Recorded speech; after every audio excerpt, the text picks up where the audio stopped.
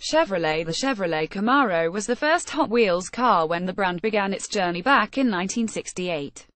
50 years later, Chevrolet is keeping the partnership a two-way track.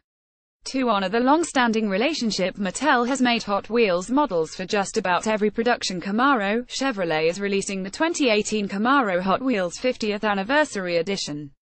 Advertisement continue reading below. About to make its debut at the SEMA show in Las Vegas, the new Hot Wheels muscle car arrives in a vibrant orange color called Crushed, switching up from the blue that was seen on the 2013 Hot Wheels Edition Camaro and the chrome neon green Hot Wheels Camaro concept from 2011.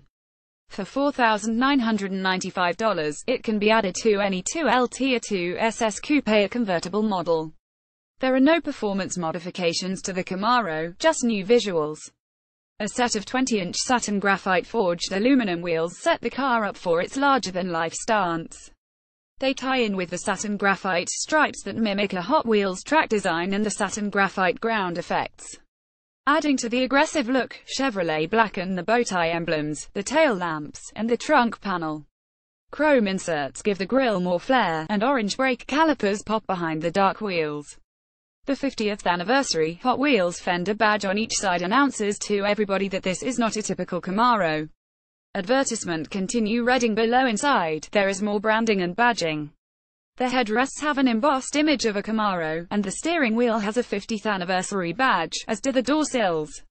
The black leather interior has orange seat belts, inserts, and contrast stitching. Ghost stripes on the carpeted floor mats complete the theme inside.